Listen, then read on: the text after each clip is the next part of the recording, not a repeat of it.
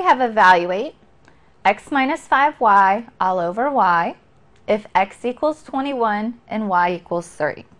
So again, I'm going to use substitution. Wherever there is an x, I'm placing 21. I'm substituting it in.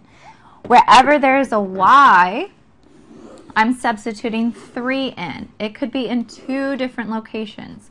Wherever there is a y in the equation, you will always be placing 3. So now I'm going to substitute.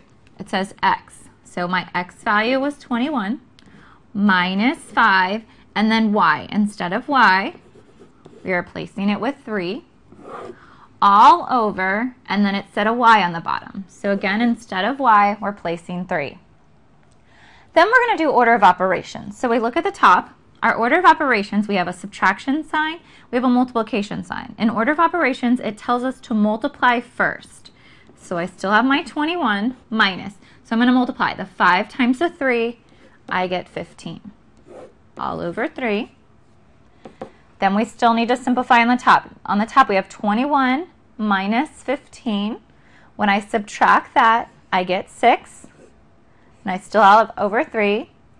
In our last order, 6 divided by 3, we get 2 as our final answer. So all we're doing is replacing our terms. Instead of x, we plug in 21. Instead of y, we plug in 3. Then we must use order of operation to finish the problem.